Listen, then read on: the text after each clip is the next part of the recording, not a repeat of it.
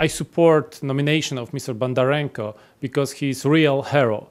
Now he's in prison and he's fighting for his life.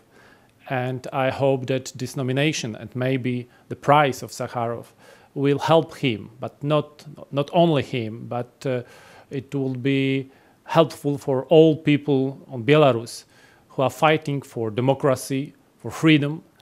And this nomination of ECR is very important for them and for us, because European Union, European Parliament should actively fighting for democracy, for human rights in Belarus, because this is last dictatorship in Europe. This is our duty.